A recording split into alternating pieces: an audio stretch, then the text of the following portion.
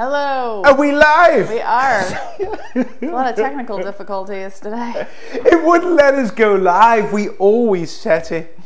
Croque Monsieur, one of my favorite grilled cheese sandwiches. Today we're going to be taking on the classic Parisian grilled cheese. I absolutely love this recipe. Mrs. Spielberg, take a look at this. Look at that cheesy so golden top. good. If you've never had one of these, the only way I can explain the top, if you've ever had French onion soup, this today, I think, if you've never had a Croque Monsieur, which most people have never had a really good one, it's a game changer. This I'm going to place here at the end of the show. I'm going to cut this open and I'll show you how it's still crisp. Too many times when we have a Croque Monsieur, they're actually soft. You have it and the bread is soft. When I have a grilled cheese or a Croque Monsieur, I want something that's exceptionally crispy. How are you, Mrs. Spielberg? I'm doing just fine today. Thank you for asking. Okay, well, I like to hear that. Okay, Croque Monsieur. This is an easy recipe. What we try to do is simplify it, make it for a family or make it for a brunch. So most of the work is going to be done in the cooking in the oven. That way you've got yourself an easy Croque Monsieur. First thing we're going to look at is bread. We're going to be using some white, thickly sliced bread.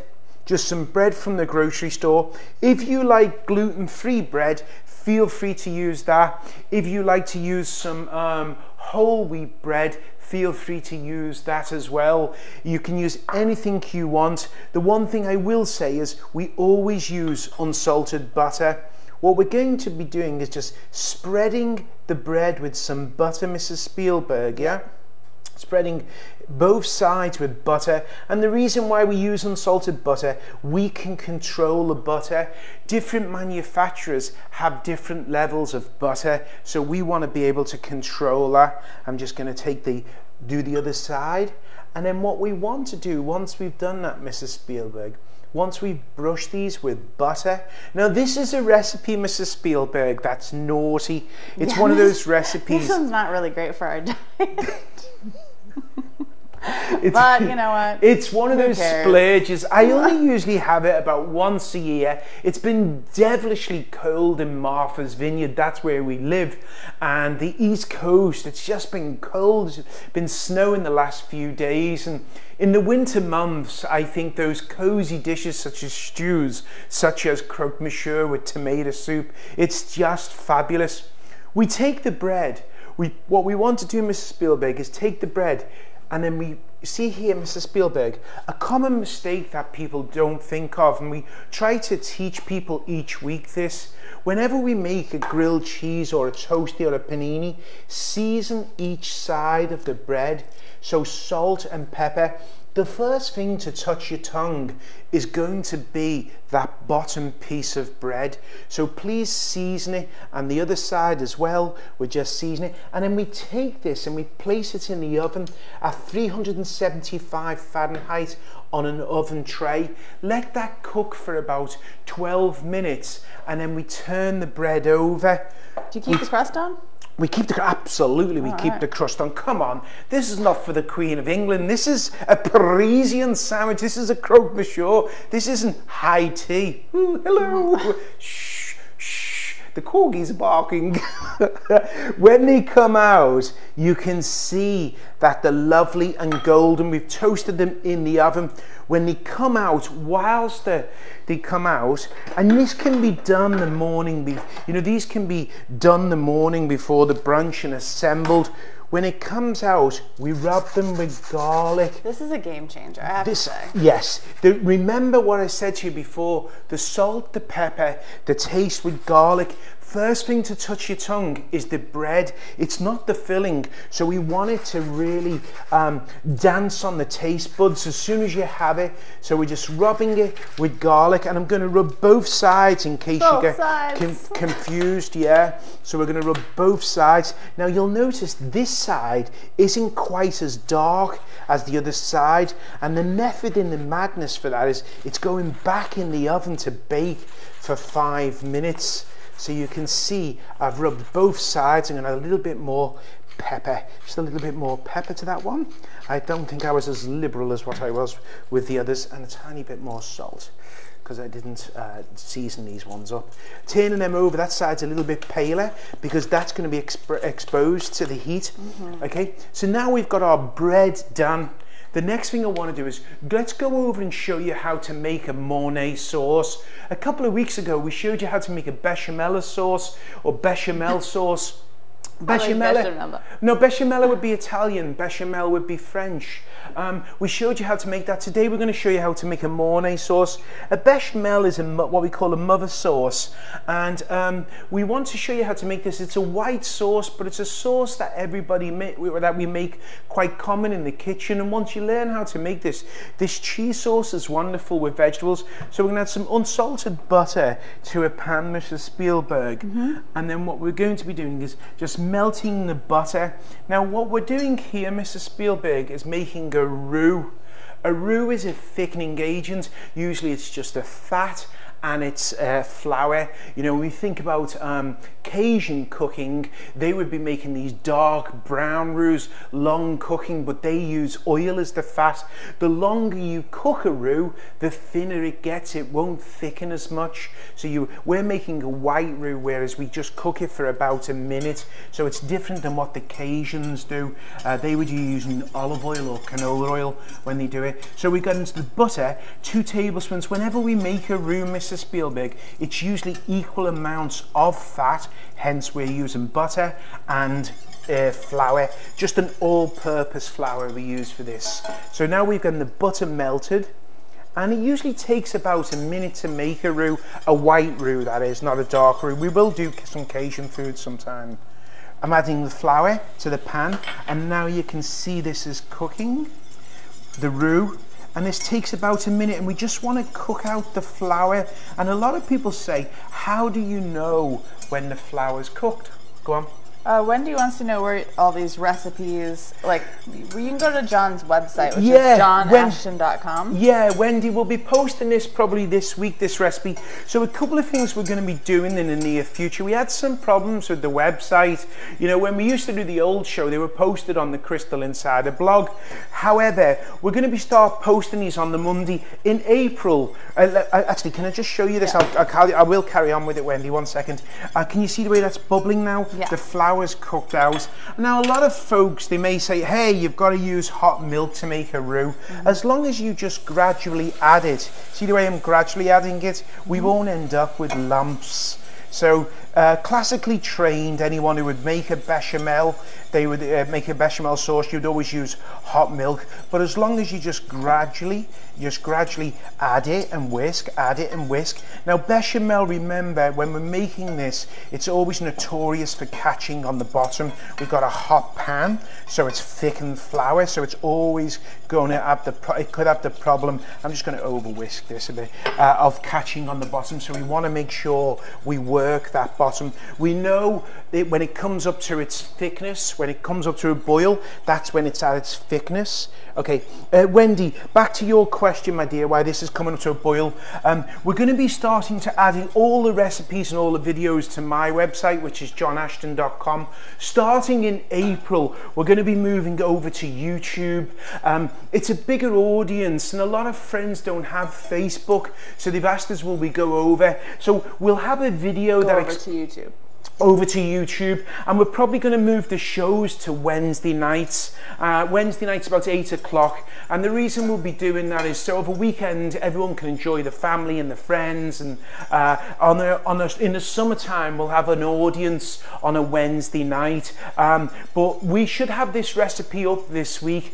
Currently we started on Facebook because we wanted to bring all our family over from our show, what we were doing with Crystal Cruises, and now that we're here, now that everybody knows we're still alive and we're well and we're cooking, we're going to be moving over. And we'll have directions of how to get on YouTube, everything. What you need to do. We'll have all the directions. We'll do a video showing you how to go. It'll basically be just going along to YouTube and Chef John Ashton, which we post videos every week. Other videos without Mrs. Spielberg in, so you may not want to tune in. Come here, Mrs. Spielberg. But Kiki it's going to is making the chicken pot pie today. Oh, well done. show, and I saw that Sheila Ben David, our neighbor, had also made it this weekend and posted it. Sheila done a beautiful pie. She made it really beautiful. Kiki, I hope it goes well. Dave also made the pie as well, and he had a cracking crust. Sheila had great results. Her filling was really spot on.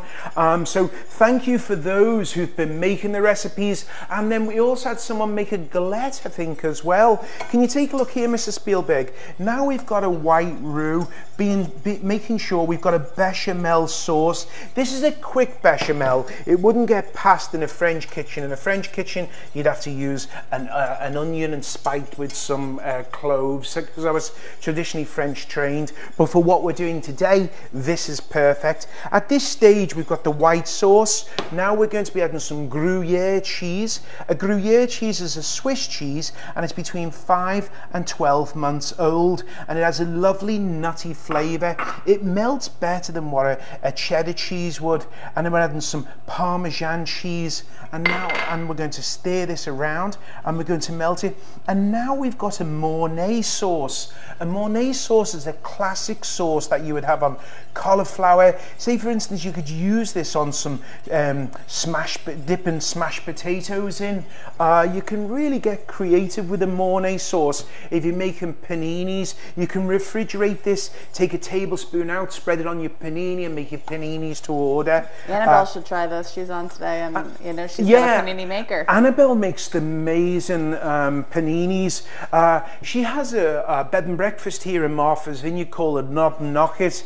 It's gorgeous, and everybody loves her breakfasts. Her and Simon are the perfect hosts, and they make wonderful food, and they're just a pleasure. So if you're ever visiting Martha's Vineyard, I would recommend the Knob Knocket Inn. It's quaint and it's beautiful. Okay, Mrs. Spielberg, you can see the sauce has melted now. Can you see that?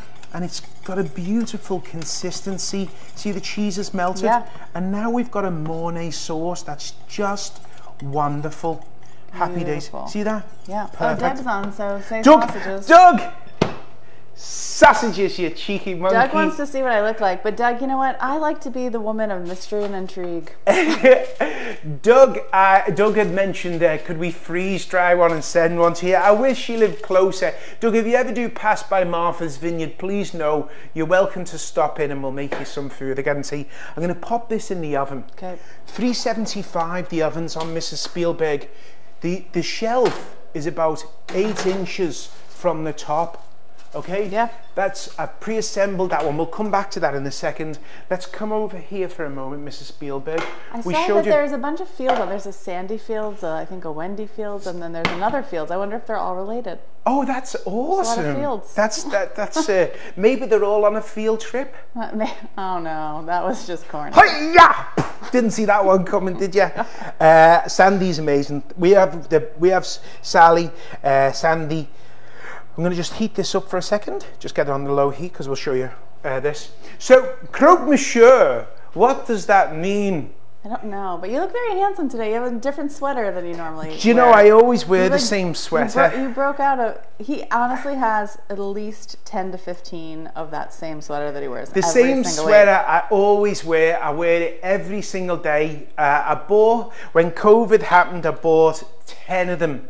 And I bought 5 of the same trousers, and I never have to think about dressing. When I go on a cruise, or I used to go on a cruise, you know, you have to have your nice swanky gear as such, but yeah, I just fancied something different today. I thought, you know what, I'll put a different jumper on.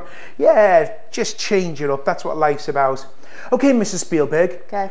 We've made the sauce is cooled. You want to let it cool slightly because otherwise, you know, you're going to scald your hand. So what we're going to do, Mrs. Spielberg, is actually take... this is just chilled. This is just chilled for 10 minutes, yeah. I'm going to take a tablespoon, about a tablespoon.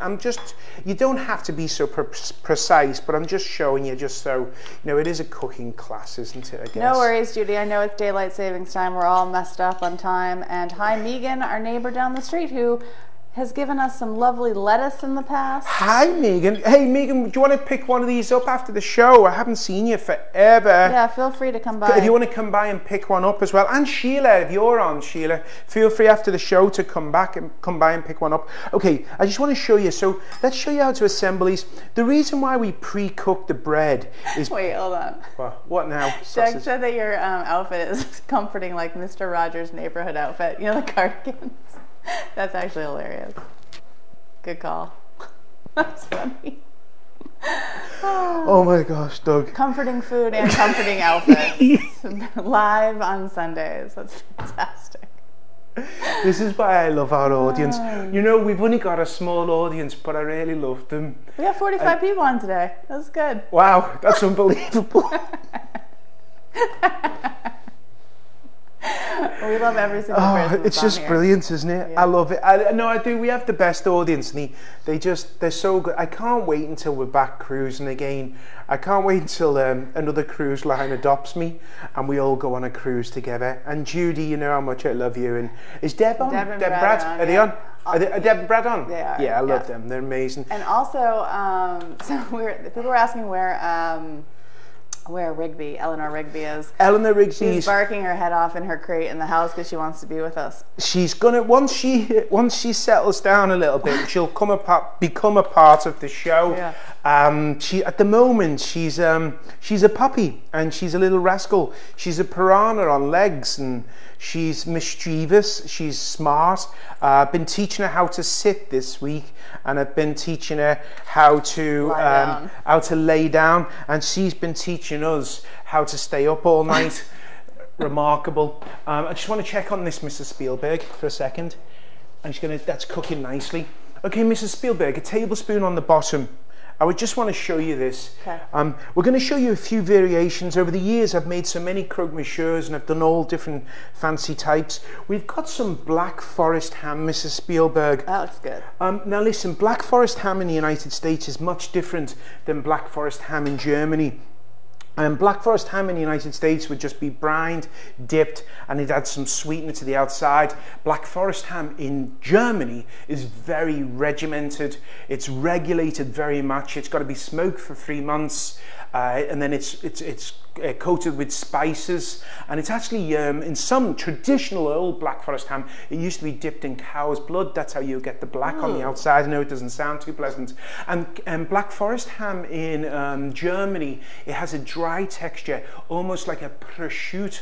It's much different than in the United States. But the United States Black Forest ham is pretty good. So here we have Black Forest ham on this one. And I want to show you always, you know, croque monsieurs, there's so many. There's croque provençal with some sliced tomato on there. There's croque, another croque that you can get as well is croque bolognese. We've got some short rib here, some beef short rib. Yeah. So we're taking some beef short rib, and this was a bolognese that we made with short ribs. Beautiful rich bolognese that's just sinfully delightful. And you can see those short ribs, we pull them apart and they're just so tender.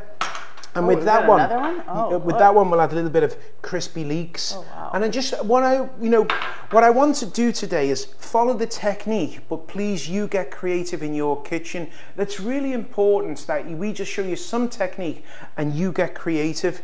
Let's show you a different one, Mrs. Spielberg. Here's a crab. So we've got some crab, Mrs. Spielberg. Oh, I think I like that one. We're going to spread some crab over, and in the summertime I've done lobster. You know, obviously in Martha's Vineyard we have so many lobsters, so we're going to take some crab and we're going to take some asparagus. So this is a crab and asparagus. Can I request this one for my dinner? Yes, you certainly can. You. It depends though, doesn't it? You know, the neighbours might want that one, Mrs. Spiel. No, I'm going to hide it.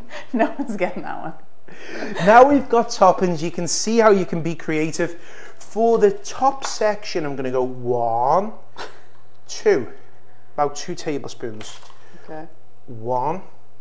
This is so rich and so good. 2. Well, that was more than 2. Come on, Johnny. Thing will be all over the show. 1. That's 1 and 2. Oh, well. Whoa. I'm going to spread this out, Mrs. Spielberg. This is very messy. Spreading it out, okay? Okay. So you can see. Now you can assemble these sandwiches the morning of if you're doing one of them fancy brunches, you know. In the summertime, people love to be to do brunch, you know. Spreading it, and these can be sliced into pieces. Don't think you have to serve a whole sandwich because it's, you know, it can be quite filling in all honesty.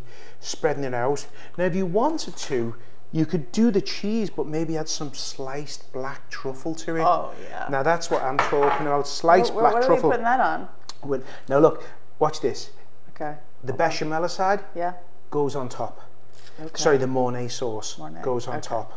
The Mornay goes on top.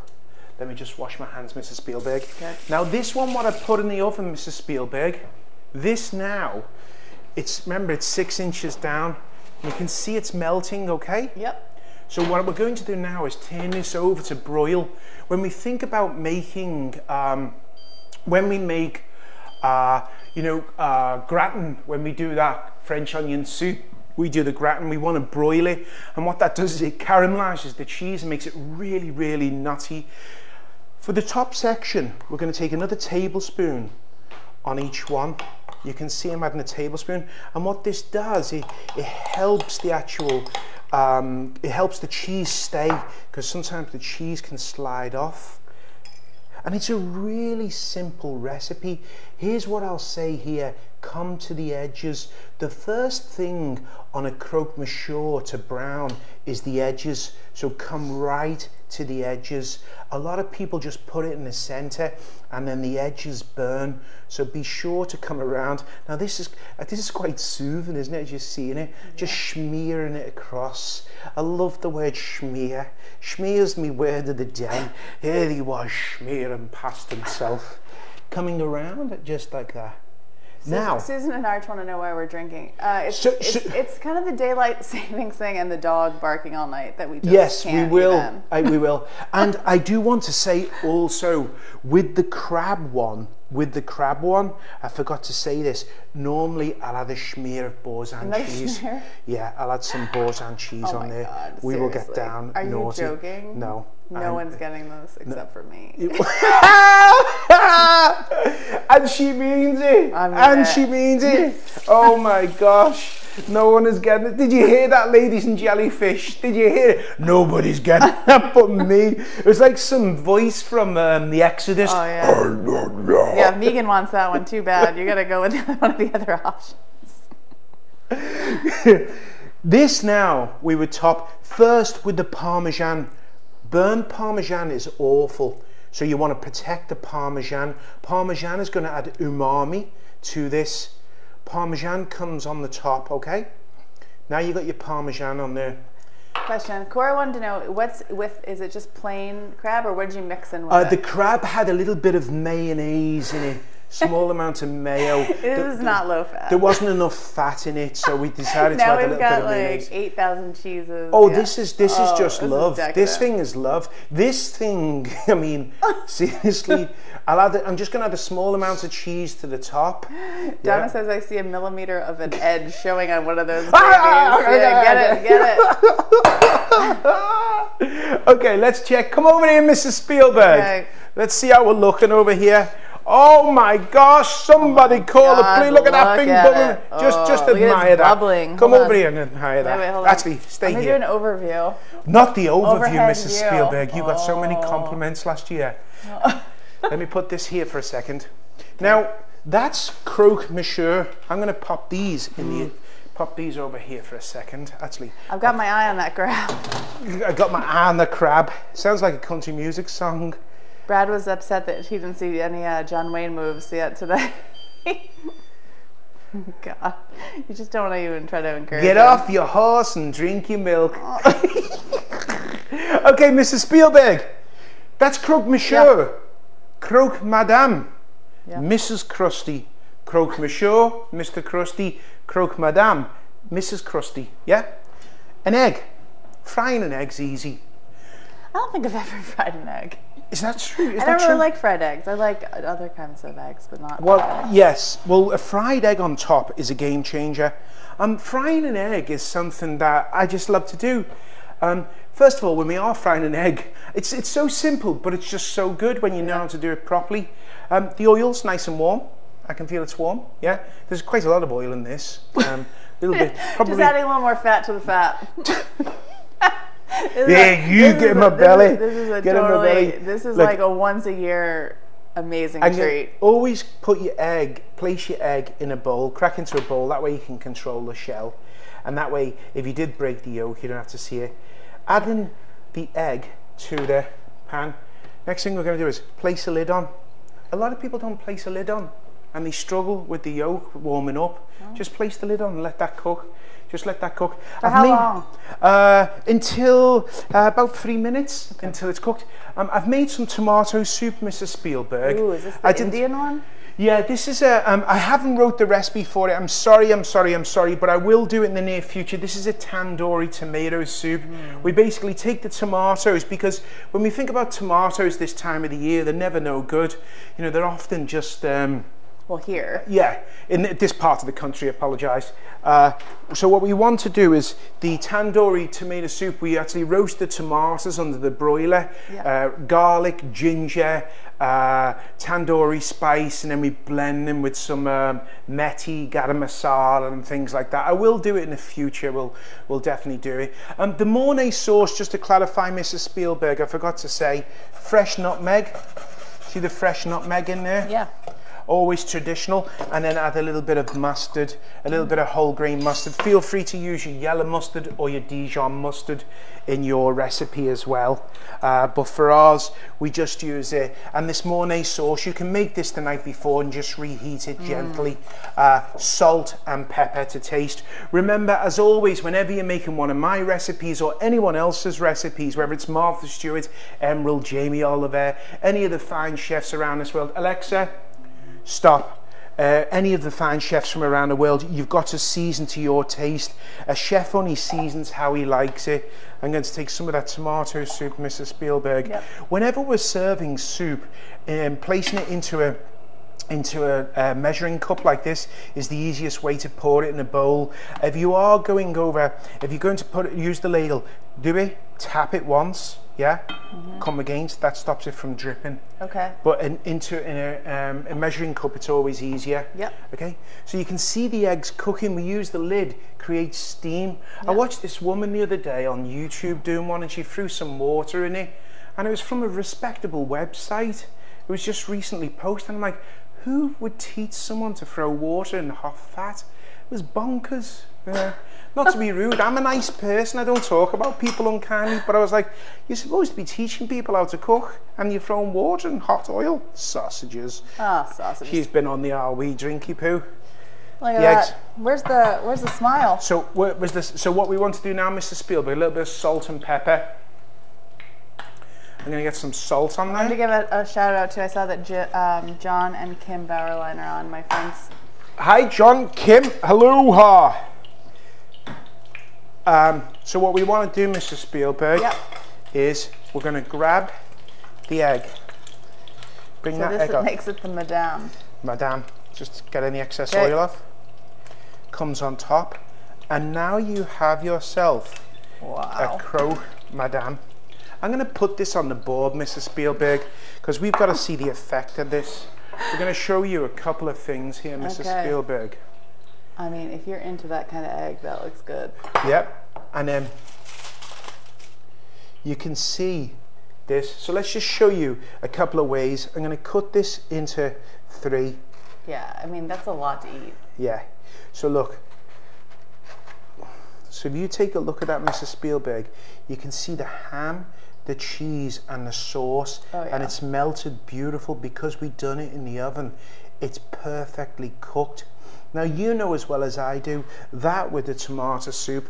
Let's show you the Croque Madame. So if we take this one, Mrs. Spielberg, we cut through that egg, and then just take a look at this, Mrs. Spielberg. That beautiful, glorious egg is coming down the side. That looks good too. Doesn't that look good? Everything's cooked perfect. For this recipe, what we want to do is just take this, serve it with some tomato soup. To me, there's nothing cozier than that oozing cheese, that beautiful oozing cheese, see? The caramelization. into This is really good for Darcy and the Dairy Council. We've got a lot of dairy in this one. We love our dairy farmers. Always, you know, a dairy farmer works 365 days a year. There is no day off on Christmas. Look at that, Mrs. Spielberg. Wow. And there you have the perfect Croque Monsieur. This is still, I told you, listen, after 40 minutes, it's still crispy. No longer will you ever make a soggy, sloppy Croque Monsieur. From here on out, you will always make the best one.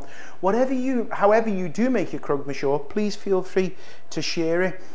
Next week, I'm traveling. I'm going down to see my daughter, Victoria May, in Florida. So I won't be around, so there's no show next week. We'll have a pre-tape show, so I'll be showing that next Sunday with the recipe, and then when I get back, we'll be making, we're going to take on popovers and Dutch babies. A lot of friends have asked me, can you teach me how to make a popover?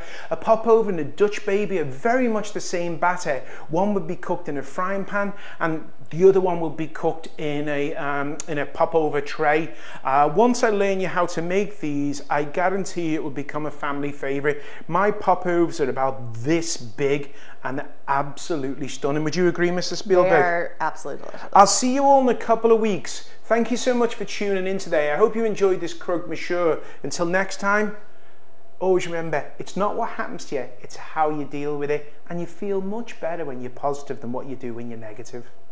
So true. See you soon. Thanks, everybody. We really appreciate you joining today. Bye-bye.